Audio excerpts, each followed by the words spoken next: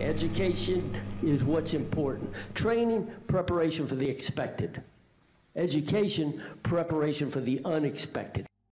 Good afternoon, Team Krulak community. My name is Major Ian Brown. I'm the Operations Officer at the Brute Krulak Center for Innovation and Creativity.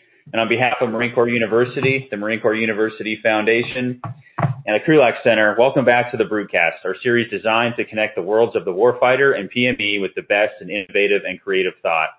Before we begin, please remember that all opinions expressed here are those of the individual and do not necessarily reflect the views of the Krulak Center, Marine Corps University, the United States Marine Corps, or any other agency of the U.S. government. We will also be recording this webcast for the benefit of those in our community of interest who can't join us today, so we ask that you be mindful of keeping your microphones muted to avoid disrupting the presentation, as well as keeping your webcams off to help us stream smoothly. So with that, I'm happy to turn the mic over to Dr. Brandon Valeriano, the Krulak Center's Bren Chair for Military Innovation, to introduce today's guest. Dr. Valeriano, over to you. Hello, it's a pleasure to introduce Professor Paul Diehl. Paul Diehl is Associate Provost and the Ashbel Smith Professor of Political Science and the Director of the Center of Teaching and Learning at the University of Texas, Dallas. He was previously named chair at the University of Illinois Urbana-Champaign and has been in the past the president of the Peace Science Association and the president of the International Studies Association. And personally, I've known Paul for as long as I've been in this field. So he's been a mentor, maybe a friend, but maybe I'm probably friendlier with his wife and talking about cooking there, but that's how the Facebook goes. But I'm delighted to have Paul here, and I'm delighted he's going to talk to us about peacekeeping. This is one of his core research areas among many research areas, but this is all very important for the Marine Corps University community since we typically mainly talk about how we get into wars and not how we end them. So with that, I'll leave it to Paul Diehl, and afterwards we'll have our usual Q&A, which I'll moderate, so you can raise your hand or you can type in questions in the chat box. Thank you, and over to you, Paul. Thank you very much, Brandon, and thank you for the opportunity to the Marine Corps University and the Krulak Center. Talking about something a little different that I'm not sure military officials think a lot about, but it's something that has become a critical mission for militaries around the world, and that's the participation in peacekeeping. And in particular, I want to talk about changes that have taken place in peacekeeping over time and some of the implications we have for the success of those peacekeeping operations, as well as some other issues such as training and evaluating their success. Let's start with a little bit of history. What I call traditional peacekeeping, but you may have heard referred to as Cold War peacekeeping, old peacekeeping, is the model of peacekeeping that begins in the late 1940s, comes to fruition in the 1960s, and pretty much lasts till the end of the Cold War in around 1991. And for that, the mission for the peacekeeping soldiers is relatively narrow and straightforward. It's ceasefire monitoring. Typically, the peacekeepers are deployed after a ceasefire, so there's usually an agreement between that. It's done particularly after an interstate conflict. So, for example, between Israel and Egypt in the 1956 or 1967 war, the peacekeepers are placed as a buffer along a defined ceasefire line where they separate the disputants. So it's often referred to as an interposition force. And their deployment takes place prior to a peace agreement, meaning they haven't settled the kind of dispute, but all they've agreed to is to stop fighting, at least for the time being. And traditional peacekeeping, particularly through the United Nations, was characterized by what some referred to in a religious reference, the Holy Trinity. And the Holy Trinity first was based on host state consent. So if peacekeepers and soldiers were going to go to a particular area, they had to have the consent or the cooperation of that host state, respecting national sovereignty. Usually, if it's an interstate conflict, it was a cooperation of both sides. Second was impartiality. Even though they may have been a military force, they were not designed to affect the military balance between the two sides or to take actions that necessarily favored or inherently favored one side or the other. Now, if there are ceasefire violations, they could take action against the one side, but they would do that if the other side was as guilty as well. So they began as an impartial force. And third, the rules of engagement were fairly narrow. They were designed to limit the use of military force, largely to a defensive posture. So peacekeepers weren't designed to use offensive military force to take action, but were lightly armed and only took action in response to being attacked or in ordered response to breaking of a ceasefire. My joke is generally your average street gang in the United States was better armed than your average peacekeeping soldier who may have perhaps only carried a simple rifle. Well, things have changed. In the Cold War era from 1991 to the present, there's been a dramatic change in peace operations in a number of ways. First, there's been a dramatic increase in the number of operations that take place in the Cold War era. Prior to the end of the Cold War, you may have had roughly about 20 to 30 different kinds of operations. Now, if we include political missions and peace operations carried out by agents other than the United Nations, you could count up to 200 different kind of operations, not just from the UN, but the European Union, African Union, and multinational coalitions. They're now deployed not to interstate conflicts primarily, but to civil war, internationalized civil war contexts. So whereas deployment between Ethiopia and Eritrea in the post-Cold War era would have been typical in the 60s and 70s, it's now an exception. And more likely you have peacekeeping operations sent to places like Sierra Leone or Mali. Critically, when we start looking at the changes in the Holy Trinity, soldiers are now being deployed to what has been referred to as less permissive environments. That is to say, host state consent is no longer an absolute requirement. In fact, in some cases, when you're being sent to failed states like Somalia, there really isn't a host state to consent, or it's not meaningful to have host state consent when you're deployed to a civil war with a very weak state and rebels controlling different areas.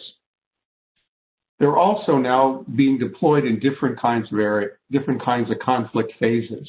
I said the Cold War peacekeeping was one that usually took place at a ceasefire, after a ceasefire, but prior to a peace agreement.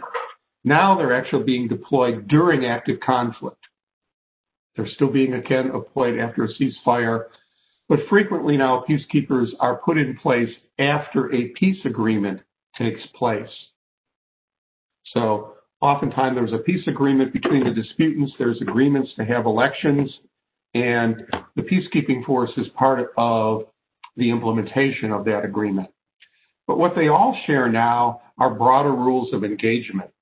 This is what the UN and others refer to as robust peacekeeping, which means that peacekeepers can use offensive use of military force, the way that they're equipped with tanks, certain types of other kind of logistics, more closely resemble a traditional military force than they did in the Cold War kind of era. And what I'd like to focus on today in the presentation, and I think most critically, is they're performing many different missions in the course of peacekeeping that go well beyond ceasefire monitoring. Let's take a look at some of those kinds of missions. My colleagues and I are involved in a research project which we call the Multiple Missions Project, examining UN peacekeeping operations from their inception in 1948 now until roughly 2016 when our data gathering has ended. And we've identified the missions before you on the screen in the slides, as well as a couple others, but these are the primary ones that peacekeeping missions to varying degree now perform. You'll note at the top, traditional peacekeeping or ceasefire monitoring is the one that they've always done during Cold War peacekeeping and is still a vital part of UN peace operations. And again, that's putting them as a buffer or interposition force to separate the combatants, prevent accidental or even purposive re-engagement, and hopefully promote the kind of environment that's suitable for conflict resolution. But as they say in infomercials, but wait, there's more. When you look at some of the other kinds of missions that they're doing, they go beyond that kind of traditional kind of mission. Because peace operations are deployed often in war-torn or areas that just finished active fighting with many refugees and serious other problems, many of them deliver humanitarian assistance as well. And peace operations play the role of distributing those, providing protection for non-governmental organizations like the Red Cross as well, to facilitate the delivery of food and medical supplies during the course of the conflict. Third, peacekeepers play the role of election supervision or the promotion of democracy. Many of the peace agreements that were signed between governments and rebel forces provide for democratic elections in the aftermath of that agreement. But to ensure that those elections are free and fair from the time that we begin with registering voters to making sure that violence is limited around the time of the actual voting, peacekeepers play the role of third-party guarantors to provide a stable environment in which elections can take place. Because clearly no rebel group is going to rely on the government to run free and fair elections, and the government itself is going to be worried that rebels will disrupt that. Peacekeepers as the third party play that role. Known as DDR, the fourth kind of mission is disarmament, demobilization, and reintegration.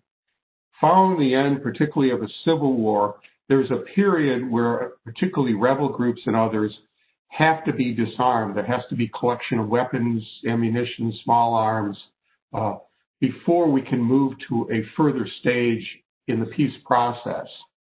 Well, someone needs to monitor that. Again, the government's not going to rely on the honest words of the rebels that they've given up all their arms. There needs to be a third party to monitor, collect, and verify that. That's the disarmament phase. Demobilization follows from that when rebel militias and others disband and become less of a fighting force and therefore a threat to the stability of the host state. And finally, part of the process is reintegration. It's where you take ex-combatants who are now civilians and bring them into the society, providing employment for them and income, and that usually happens after a civil war. Fifth is human rights, protecting threatened populations. During the course of active civil wars or in the aftermath, it's often civilians who are most at risk. And the UN has instituted in most of its peace operations in the last 10 or 20 years a civilian protection mandate. And it's up to the peace operation force to do that. There are different ways to do that. Providing safe havens. You could have no-fly zones. You could monitor the transportation or movement of civilians across battle lines. Thinking more broadly and going into what is often referred to as peace building or state building is the part of peace now missions that look more toward the long term and taking failed states or weak states and rebuilding them at the end of a civil war. This involves a series of missions. The first is security sector reform. In order to rebuild society, you need to have law and order in the cities and towns there and the protection of civilians beyond just refugee camps. Some of this resembles kind of rebuilding national militaries or reconfiguring local and national police forces. So there's often a cooperation between the local peace forces and indigenous national police forces. That's referred to in the UN as SSR, Security Sector Reform. There's also the process that in order to prevent the renewal of war, you need to reestablish or establish a society that's based on the rule of law. And that means having the kind of legal processes and institutions where you can maintain order. And so you have laws built into the national constitution, to the national government, locally, that allow for the processes of government to work, and disputes and disagreements that take place aren't solved on the battlefield, but rather are mediated through those political and legal institutions. Local governance goes hand in hand with that as the eighth mission. It's the provision of standard government services and government institutions. Peace operations often assist rebuilding the government structures, not just in the capital city of the country, in a place like the Congo, but extending to the major cities in the outlying areas in the rest of the country. And last, usually in the process, is the idea that preventing the renewal of conflict and getting a functioning society involves more than just institutions. It means changing some of the attitudes among the disputants and an acceptance and tolerance among them, whether they were government supporters or rebel supporters. So in the aftermath, peace operations have also been charged with providing legal mechanisms for holding those responsible for atrocities that have taken place, as well as promoting things like truth and reconciliation commissions to provide a sense of healing in those kind of different areas. Those are different kinds of missions that peace operations, particularly in the UN, have been asked to perform. To address now is, how frequently do those occur? What kind of patterns can we see? In our analysis of UN peace operations, 70 of them from 1948 to 2016, we find that post-war peace operations are really multidimensional. They do far more than ceasefire monitoring. The table you see before you lists a couple missions and a couple others, preventive deployment and coercive peacekeeping, that I did mention but are infrequent. And you can see how often those different missions are performed. Not surprisingly, traditional peacekeeping missions, ceasefire missionings, are there with almost 4/5 of the operations. So those haven't gone away, those haven't changed. But what has changed is the frequency of other kinds of missions.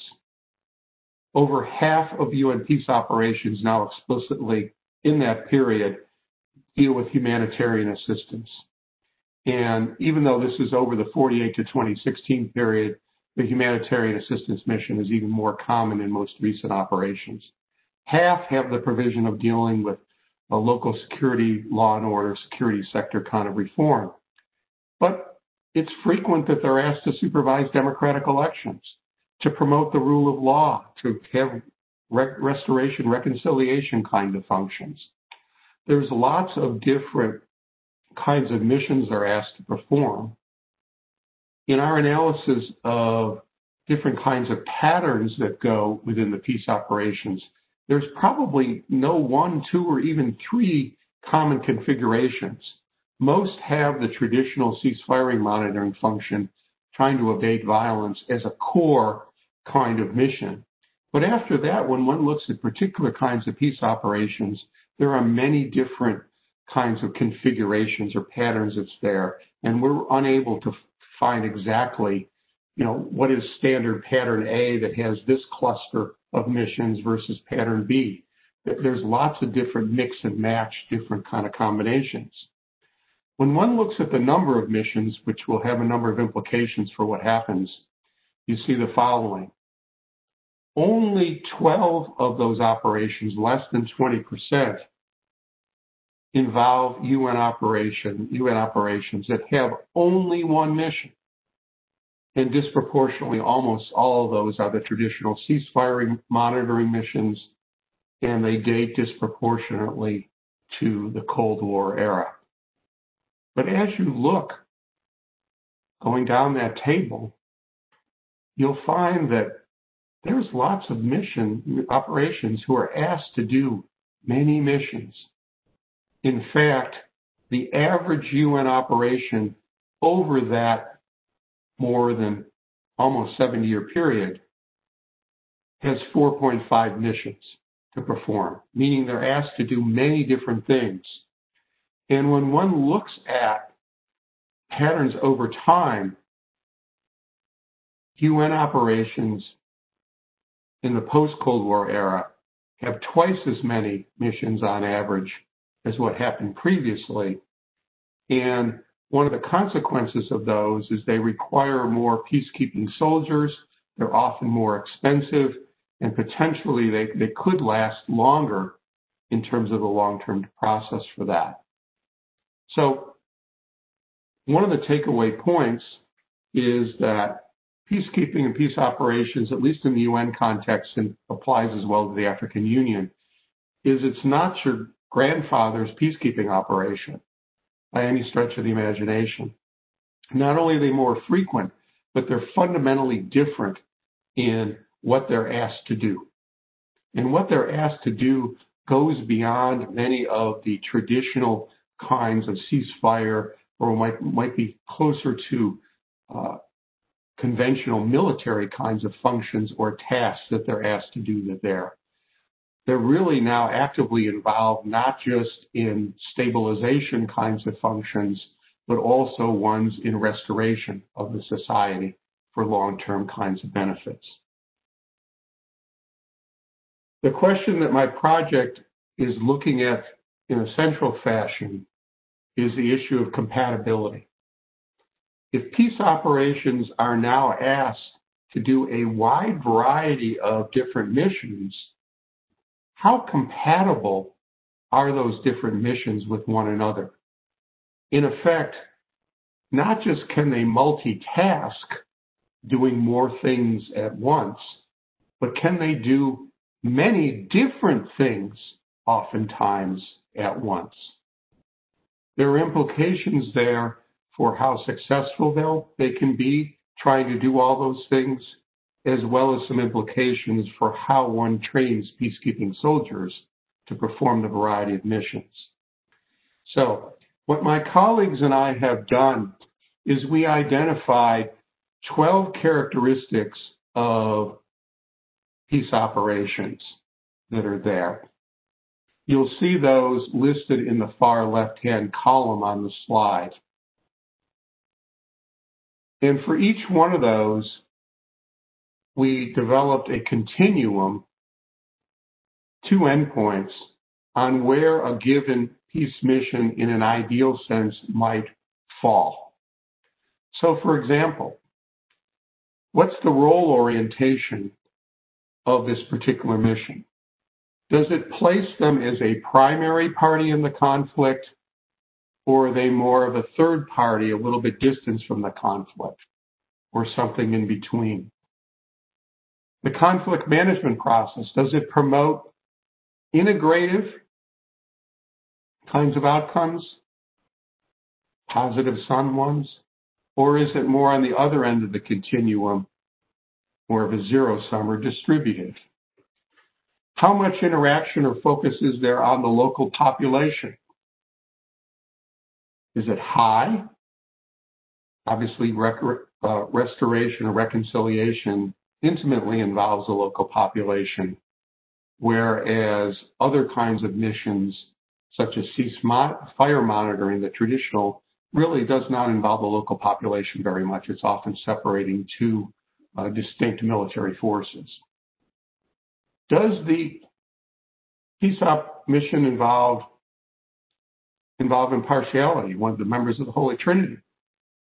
Or is there low impartiality where they really have to take biased political action?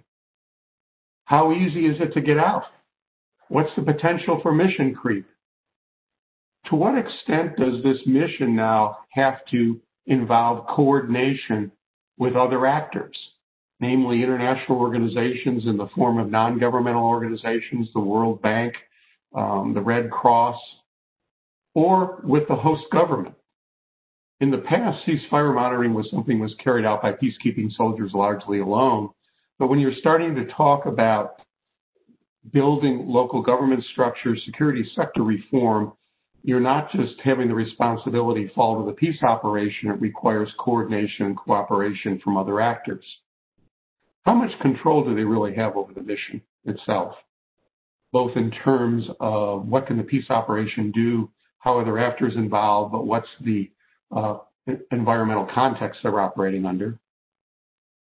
How much is this costly? These missions involve additional costs in terms of resources, potential fatalities that are involved, the number of troops. Do we have a short-term orientation? Election supervision, things like that are often short-term orientation that begin with the registration process and end with the end of the election. Other kinds of processes like developing local governance or security sector reform really are long-term kinds of goals. And finally, how much institutional change within the host society is required there.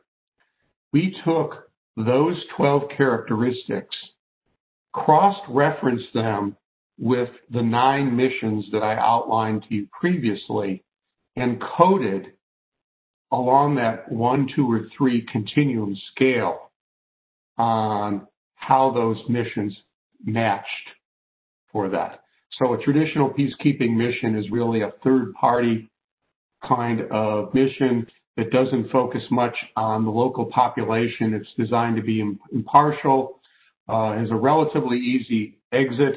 There's not that much mission creep. It doesn't require a lot of coordination. It has great control over the mission, doesn't cost a lot. It's a long-term orientation and doesn't require institutional change. So we went through each of the missions in an ideal type and then coded them on where they are. And so you can get a mission profile on these 12 characteristics that gives you a sense of what that mission looks like. The next step then is how compatible or similar are those 9 missions to one another based on those 12 characteristics. Now, I'll save you the details of the multidimensional scaling analysis, but imagine if you're looking at 2 missions that had the same scores or codes on all 12 of those characteristics. Well, we would say that they're compatible. They're identical in the sense that you would then say that they're being asked to do the same thing, play the same kind of roles, and probably involve the same kind of tasks and skill sets that are there. If they're opposite of each other, they're considered to be incompatible and therefore very different from one another with some notable implications then. Let me show you in a graphical sense the results of that multidimensional scaling analysis on where those peacekeeping missions map to each other. So how similar are the missions? Note in the far right-hand corner is that traditional peacekeeping mission. That's where it stands when one configures and puts together all the 12 characteristics. First thing you notice is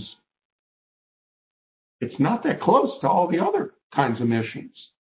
So if we're asking peace operations and peace soldiers to do something different, we're asking them to do things that places them with different orientations, roles, and goals than what the standard mission is.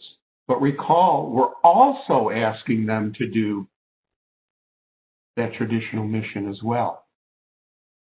Closest perhaps to the traditional mission, perhaps isn't surprising, are some standard security or stabilization elements, DDR, disarmament, because that involves monitoring or working with local security forces, that security sector reform. But as we move to the blue triangle, you're looking at a series of other things which share common characteristics: election supervision, protecting human rights, and humanitarian assistance, which move them a little bit further away from being impartial and involve different kinds of roles and orientations that are there. And farthest away for the rule of law, local governance, and reconciliation, what are often classified under peace building kinds of activities are ones that are the greatest distance from most of the other missions, and in particular from the traditional kinds of ones. There's lots of involvement of local population. There's often kinds of long-term kinds of orientations that go with those. There's great coordination involved with other actors. So as we've moved into the era of UN peace building, we're asking now peace operations and the constituent soldiers not only to do more, but to do different things. Now, our research actually has applied this to all 70 UN peace operations, and we have 3 different measures of compatibility that are based on logics of multitasking. Can you do more? There are other measure that's based on the issue of compatibility, because sometimes if you ask a peace operation to do DDR and traditional ceasefire monitoring, there's a lot of the same skills and other things that may actually be helpful. And then we have another particular measure that's based on both the multitasking and compatibility idea combined with the idea that over time, peace operations and soldiers can learn. I'm not going to present those today, but I want you to start thinking about the idea that when we ask peacekeepers to do more than we ever have before, and we're asking them to carry out missions for the UN or any agent, there are a number of potential kinds of implications that go from that. The first and often of most interest to my own research project is what difference does this make for mission success? Most evaluations, at least in the scholarly community, focus only on traditional ceasefire monitoring, meaning they evaluate, did you stop the violence? Did you keep the area stable? But that ignores all the other kinds of missions that are there and misses a more holistic assessment. When we start thinking of multiple missions as part of the whole peace operation, we can start wondering and say, are success in one mission or missions prerequisites for success in later missions? One might think in mind, and one of the things we're exploring is the possibility that if you're not successful in the security missions, what you might call a security first orientation, meaning if you can't keep the ceasefires, you can't stop the violence, and you're unsuccessful in DDR, you're not going to be successful in having successful elections, much less being able to establish the rule of law and protect civilians. So that's one consideration. The second thing that we're investigating is there some type of optimal sequence to which these missions are performed. So far, I've treated them to say, well, this operation has 8 missions. So the first mission in the Congo had 8 different missions, but those weren't performed all exactly at the same time. There was a sequencing element here where security missions began first, then gradually you moved to elections, and it was only reconciliation and restoration efforts that came more at the tail end of the 10-year deployment. But from a policymaking standpoint, should we have peace operations not try and do everything at once? Is there an optimal sequencing? The other thing to consider is whether there are different roles that are incompatible or compatible. Do those help or hurt mission success? Can you have the same peace operation and soldiers, on the one hand, use offensive military force to protect civilians and attack a rebel group, and at the same time try and deliver humanitarian assistance to areas that are controlled by that rebel group?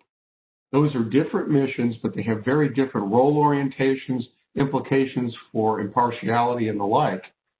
And that's something that we might start thinking about, that maybe in true Sesame Street fashion, these two missions go together. These are different, and they're not ones that could be there. I've already said that when you actually look at actual profiles of UN operation, there is no sort of one or two combinations or common combinations of missions. But we ought to ask ourselves, is there an optimal mixture of missions? That is to say, when there's a peace operation given a given particular context after a civil war, are there some set of missions that should be performed?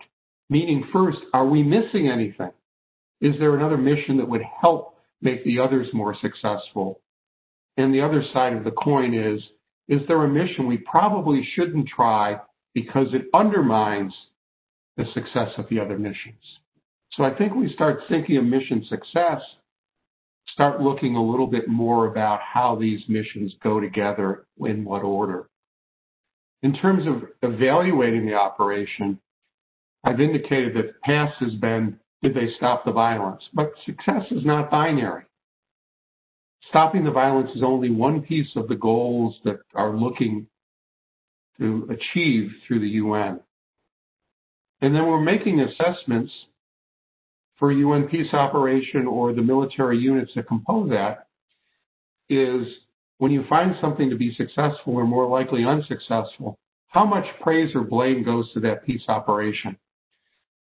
If there's a failure and a breakdown in a state, the local government falls apart, corruption increases, the rule of law is not established, is that really the fault of the peace operation, or do we need to look elsewhere at the environmental context that was put in place, or the other actors involved? I think that has implications not just to who we give a pat on the back or a kick in the rear. I think it also means the kind of future planning and adjustments that we make are important to understand why there was success and why there was failure and what are the limits that peace operations can do. From a training perspective, I've thought about this problem for a long time. Going back almost 25 years, was part of a National Academy of Science panel that looked at new roles for the military. And among the things we examined were training kinds of issues. Soldiers are trained very well to perform traditional military missions. And in fact, much of the training in traditional peacekeeping during the Cold War was, as a Canadian peacekeeper told me, about 95% the same as you would carry out for military operations. But now we're asking them to do a lot different things, not just combat skills, but contact skills, and integrating with a lot of other local actors. Can we train them to do different kinds of missions? How does that training would have to be changed before you deploy them? And then how do we then integrate, not just within the U.S. military, but within national militaries, because peace operations are made up from anywhere from 10 to 30 different countries and their own militaries. And last, I think we have to ask ourselves, as we pile more and more on peace operations, should other actors really be responsible for carrying some of these out? Are peacekeepers really suitable for this, and are really asking too much to ask of them in going forward?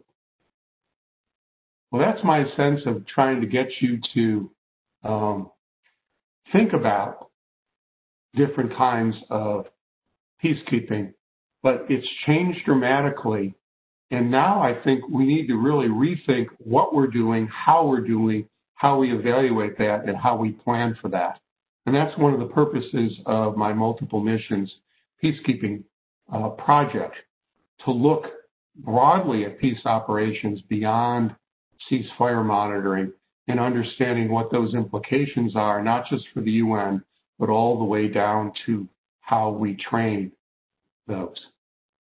So thank you. I'd be glad to do some chat and discussion. Brandon, you're going to referee all that? Yes, I will. So please, if you have questions, raise your hand or type something in the chat, and I will call on you. Let me kick off and ask a few questions. I really want to dial down on the key finding here. You know, that there are mission sets that typically don't overlap in peacekeeping. And I'm curious about your assessment about what are our needs, particularly in terms of education. And I don't know how far you've gone on this process, but what are your assessments on U.S. military training for peacekeeping? And what do you think we need to change, if anything? Well, I think there's several things. Much of this does go back, granted, 25 years to when we advised the Army about what to do. And at that time, I think the idea is that you moved up the chain of command.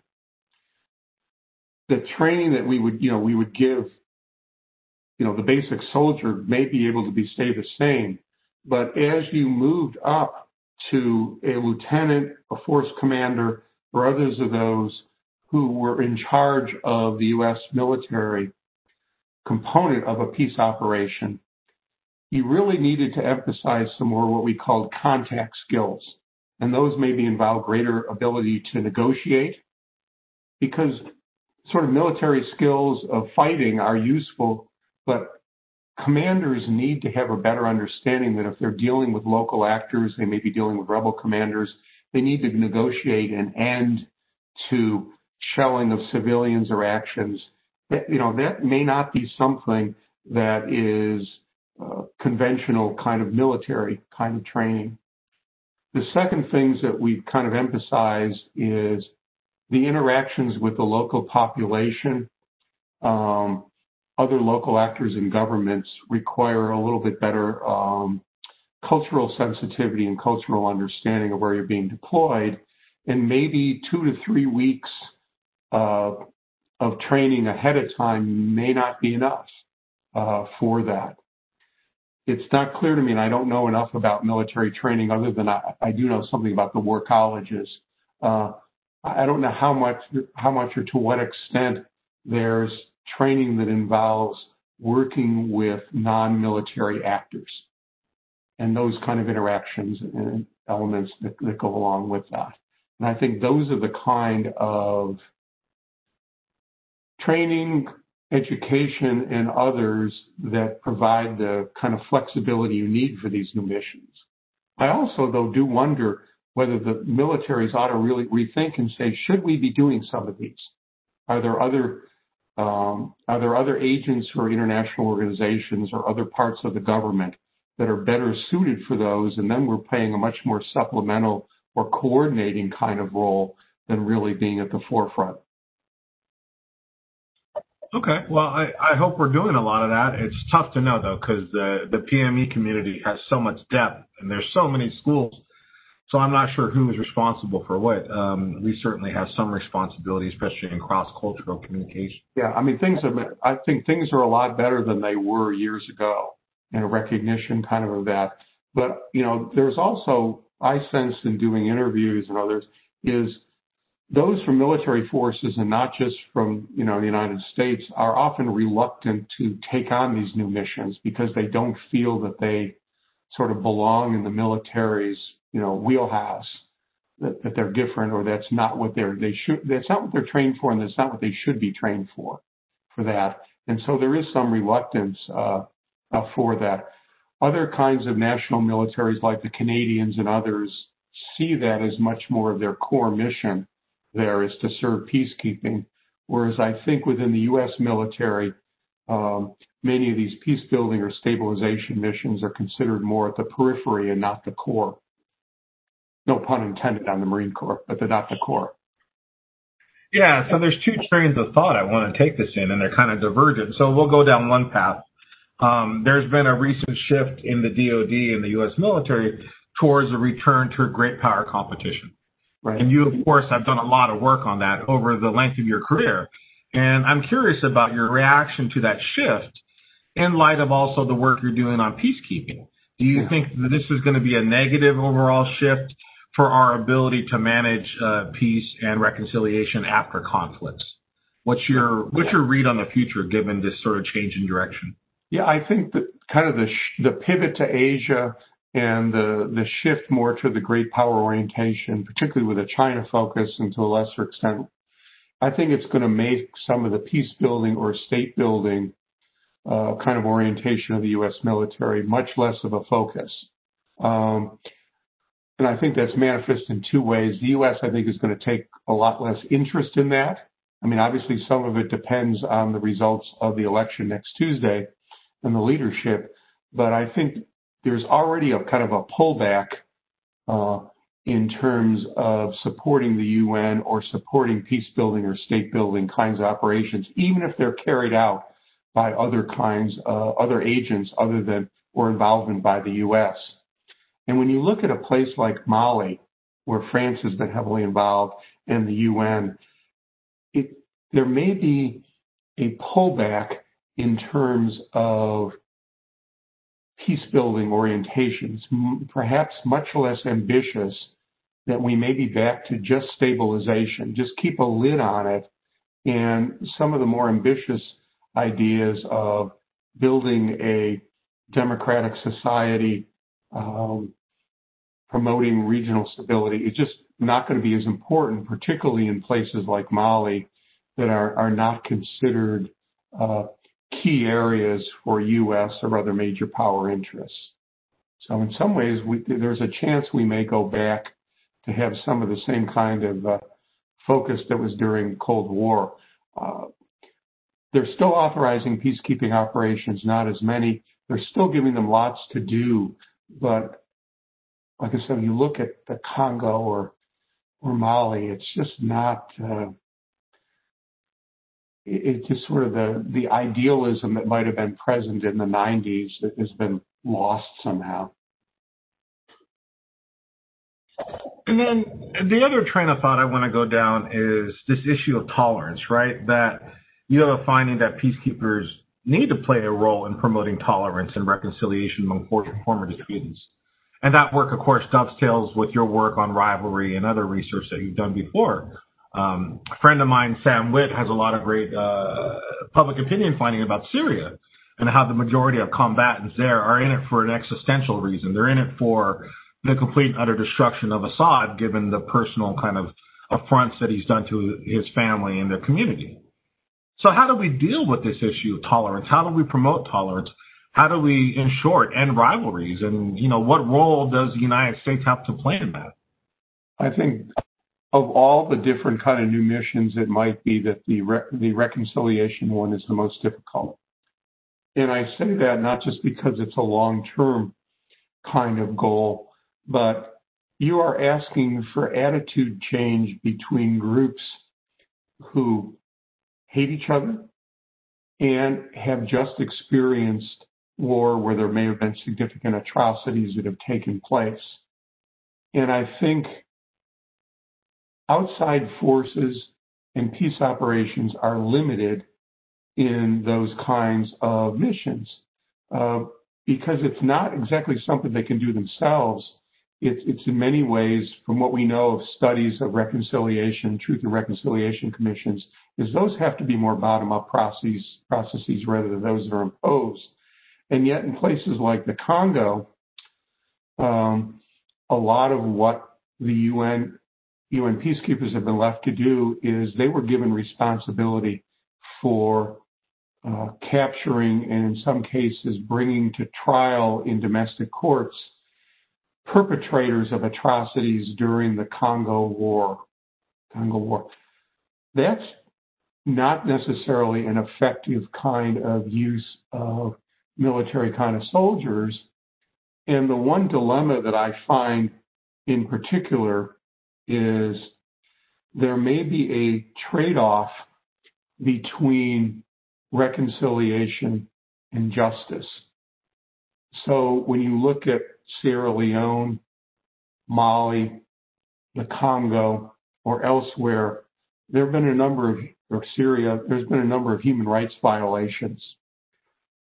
The dilemma I have is how do you ensure that those who committed war crimes are held responsible, which are often one side, the losers.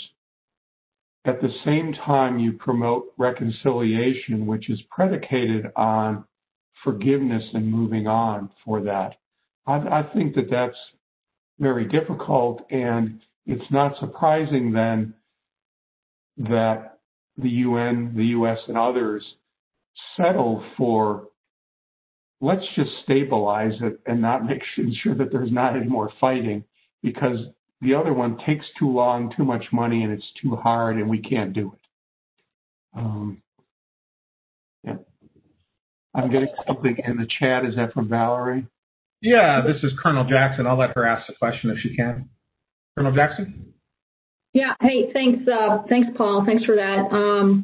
So getting back to some of your earlier comments about, just these skill sets inside the military, there are those skill sets in the civil affairs military occupational specialty.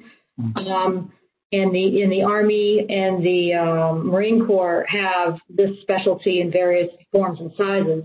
Most of them are in the reserve component, however. But we do have more than 20 years of COIN experience at this point, stability operations, where local commanders were forced to deal with civilians, both in the battle space as, folks living there, local populace, but also civilian aid workers from a variety of countries. And having been one of those people, what you find yourself in is a pickle, because you're torn between the people that really, would rather you're not there, even though you're sort of helping them in the short term, and then the civilians that have, want you there in their country to calm things down, but then don't want you to stay a second longer. And then the aid workers who are sort of resentful that they need your presence there to protect them so they can do their work.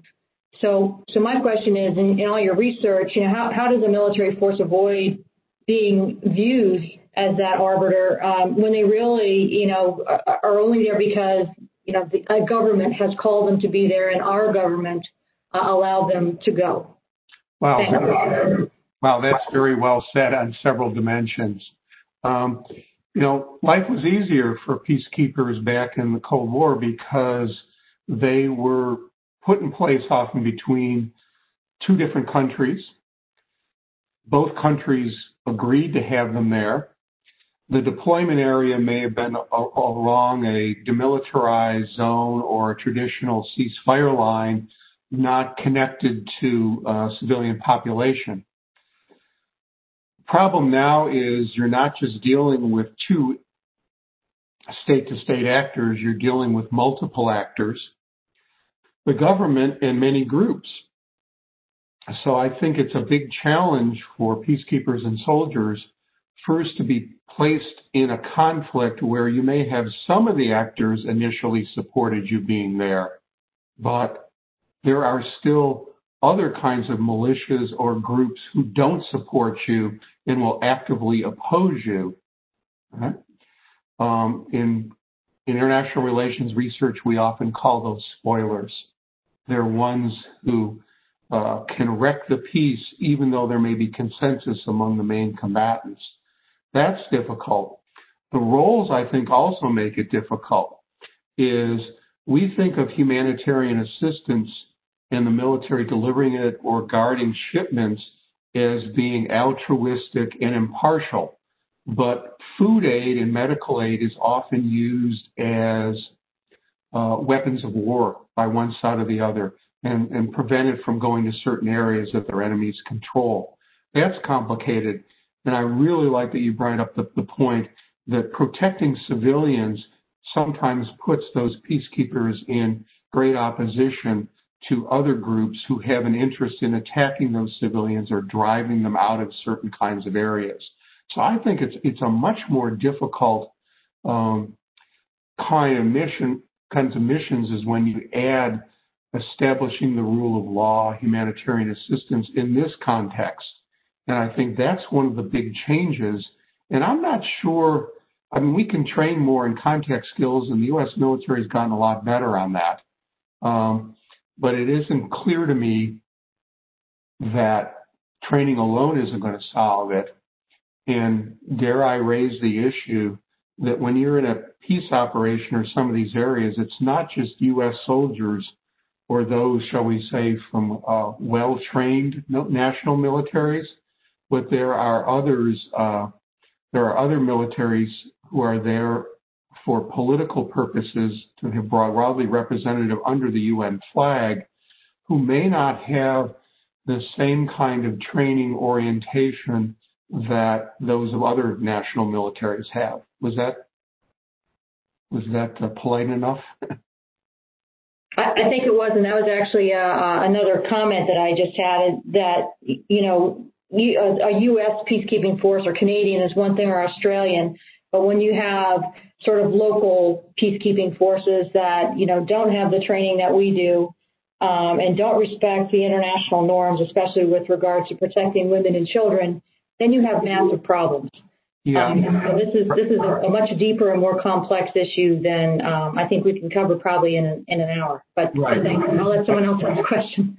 No, I agree. And just let me say a little more about that. I think one of the trends that you see in peace operations is, I won't call it subcontracting, but there's been greater roles for peacekeeping, particularly carried out by the African Union. And therefore, it's going to mean that you're going to have peacekeepers from different kinds of national militaries, often those from countries that border the conflict in question and may have a particular interest in the outcome or affiliations with local groups who are participating in that conflict. And on the one hand, that allows the U.S. and parts of the UN to sort of wash its hands and say, well, let the Africans do it. But on the other hand, it creates some problems of efficiency, neutrality, effectiveness that are created when you push off an international responsibility to other kinds of agents. And I'll leave it at that. This is Lieutenant Colonel Brewer. If I could just jump in real quickly. I was a UN peacekeeper in 2017 in Mali for 8 months. And there are no U.S. peacekeeping units. We go there only as staff members. In fact, in 2017, I think we only had 32 U.S. service members in total deployed. So there aren't U.S. units right. there. Just as a point of clarification. Yeah, no, I knew that. That's right. But U.S. plays a role in supporting that particular UN operation. There are advisors and things like that. But right. But from a UN standpoint, the Mali operation, particularly with help from the French, might be the new model of stabilization, sort of only, and trying to restore government authority to a broken country without a peace agreement. Right. I think the only thing I was going to point out is, just to touch on the fact that it's an absolute pickup game, and the UN is unfortunately at the mercy of, they're asking for these type of capabilities, these type of units. They might want people who have expertise in X, Y, or Z, but at the end of the day, they get what they get.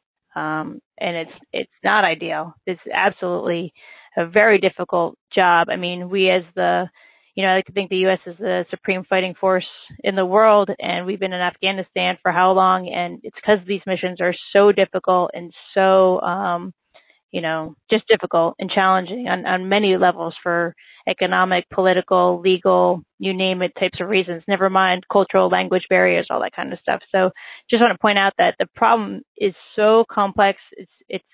It's not just throwing on more training or anything like that. I mean, half these units show up, they don't have good equipment and things like that, even though I know the U.S. is the number one supporter of, financially for equipment and supplies and supply chain stuff. But it's turned over to those peacekeeping units to manage that supply chain and to manage the actual maintenance and the downtime of those assets. So it's challenging. In the military perspective, one of the things that I think I thought was interesting to look at was the timeline. If you go over it as a regular military deployment a year or 6 months, it's just not long enough. I know we find that challenging for us here in the U.S. on our deployments, but these problems are so big. You really do need to look to some of these civilian experts while you're over there because they've been there for 3 years or 4 years. I mean, they do these enduring missions, and then unfortunately they kind of look at the military and say, hey, so glad you're here, but at the same time you're going to be leaving in 6 months and this problem's bigger than what you're going to be able to help solve. You guys want to come in, do some stuff and turn around. So those units, especially the African ones with a little bit more staying power because they're so close to home, really do have such a huge advantage. I know there's downsides, as you pointed, maybe with the conflict, but even in Mali, a lot of people speak French, but the preponderance of people are speaking Bambara, and the French don't speak Bambara. So, difficult to, without the locals. Just some points just to throw out there that It is extremely complicated. Yeah, you raised lots of different kind of things. One is the troops from different countries. The quality of those vary, and there's a lot of good international relations research on why states send particular peacekeeping soldiers, and it's not always for altruistic, and they're not necessarily sending their best. In those kind of conditions, there are operational issues of coordinating involved. And then, there's also the particular kinds of rotations. Remember, I said that for some of these missions and goals, they're long-term, but not only aren't the particular soldiers deployed there for the long-term, but the operation itself isn't necessarily long-term. During the 1990s, the average peace operation was something like 2.5 years. Well, maybe that's enough time to go supervise a ceasefire, hold elections, but my general view has been of UN peace operations and peacekeeping in general is they are the equivalent of a rude dinner guest. They arrive late and they leave early. And you can't necessarily put some of these countries back together again, if at all, like in Afghanistan.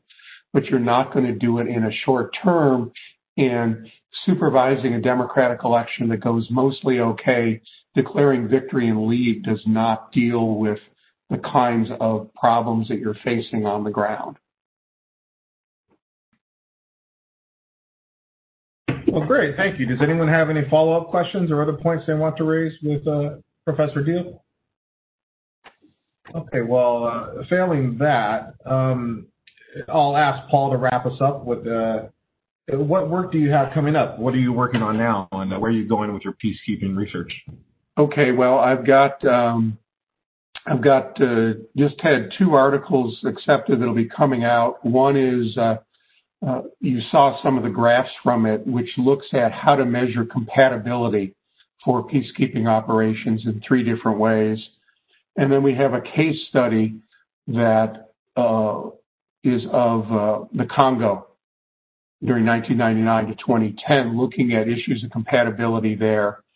The big project is a book project which has Congo as one of the case studies, but looks at 5 other ones, both historical ones in the Congo, in East Timor, in Sierra Leone, and the like. And what we're hoping to do with that peacekeeping project is to get a sense of what are the answers to some of the questions I raised, namely, are some mission success prerequisites or necessary conditions for others? What do we know about sequencing?